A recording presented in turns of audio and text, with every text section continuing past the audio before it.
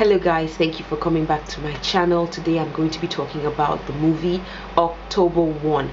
Great movie, and I'm going to tell you why I think it's a great movie. Now, like 4 days ago, Nigeria celebrated her 54th birthday, or 54th Independence Day. We have come a long way. Since 1960 till date, Nigeria is still Nigeria. Thank God for that. We have our issues. What country doesn't? What country doesn't? Now, a movie came out, a movie that is proudly Nigerian and that has me beaming from ear to ear. I'm not being paid to do this review, but I just thought I should. I've seen the movie 2 times. Yes, twice. I had to see it twice because I was like, wow. So Nigeria can produce a movie this good. Now, the movie is not just entertainment as usual. It is informative, it's educative, it has elements of suspense, it has elements of romance, it has, it has a lot of things. There are a lot of underlying themes in the movie. It's a movie for the older generation, it's a movie for the younger generation. I went to the movie theater twice and I saw older people come and watch it. I saw children watch it. I saw youths watch the movie, and I saw people like myself. I'm not a youth, okay, and I'm not an old person, so I'm somewhere in the middle. But it's a movie for everybody, because for the older generation, the movie is set in the 60s, and in the 60s, a lot of things were going on, a lot of things that we're not being told, and I remember saying something to some friends at the time, that we need movies that will remind us of where we're coming from, history, so we can appreciate our country, because there are a lot of people that don't appreciate Nigeria, and that's sad. Because of the issues Nigeria has, people just don't appreciate Nigeria. They're quick to want to go to America, they're quick to want to go to London and whatever. But if people are educated about where we're coming from, and all the pains, people that gave their lives for Nigeria to be Nigeria, I'm sure the country will be a better place. And that's what October 1 did in its own way. Now, the movie is about an officer from the northern part, an Hausa man, brought to a Yoruba speaking community called Akote to solve a murder case. And he is supposed to solve the murder case. I'm trying not to say the movie. He's supposed to solve the murder case before Independence Day in 1960. That's all I'm going to say about the movie. It's and it is a movie that just took movie making to another level. Kunle Afolayan has exceeded the bar. He has raised the bar. So I don't know what movie he's going to do next. He just did Figurine, and that won awards, and so now it's October 1. I don't know what next, but he has really raised the bar. Now, the cast included Sadiq Daba. Now, Sadiq Daba is from the older generation. I won't want to say old school, but he was a former broadcaster, and he did quite a number of productions in those days. Okay, for those of you that were born in those days, Sadiq Daba is a veteran actor, and he was Inspector Danladi Waziri in the movie. He was the star of the movie. Great acting. I mean, he was great. Okay, he was great. He wasn't just acting.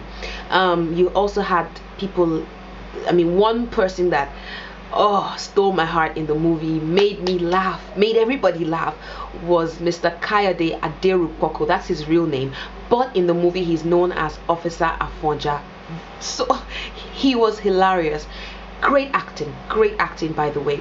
There were also other people like Kayode Olaya, David Bailey, Kenny Banks. Her name is Kenny Bankole, but we like to call her Kenny Banks. We also had Kanayo Okanayo. You had Femi Adebayo, Bimbo Manuel, Diola Sego as Mrs. Ransom Kuti, and a whole bunch of other great actors.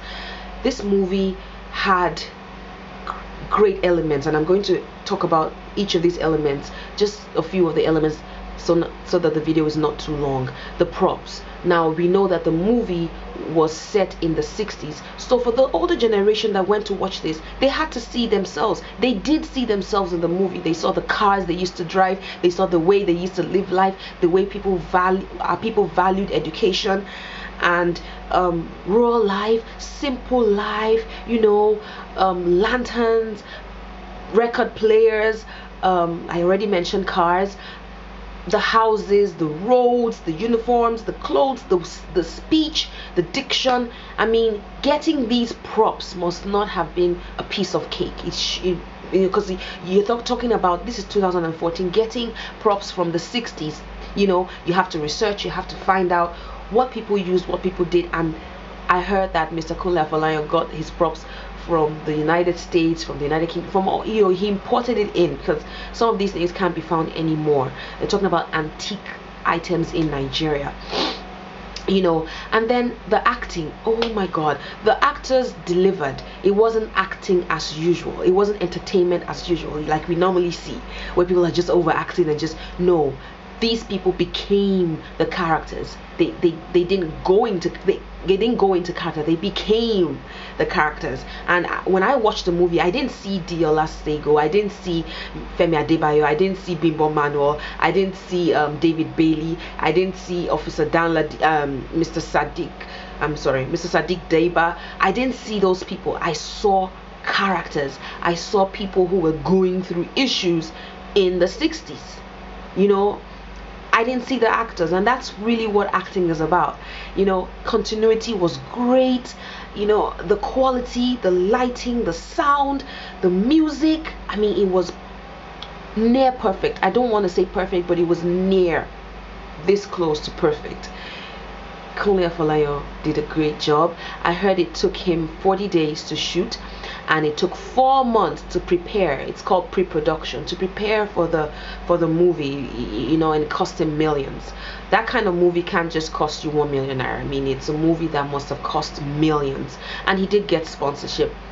The Nigerian people, the Nigerian corporations, Guinness, Toyota, supported the movie, and he delivered. He delivered.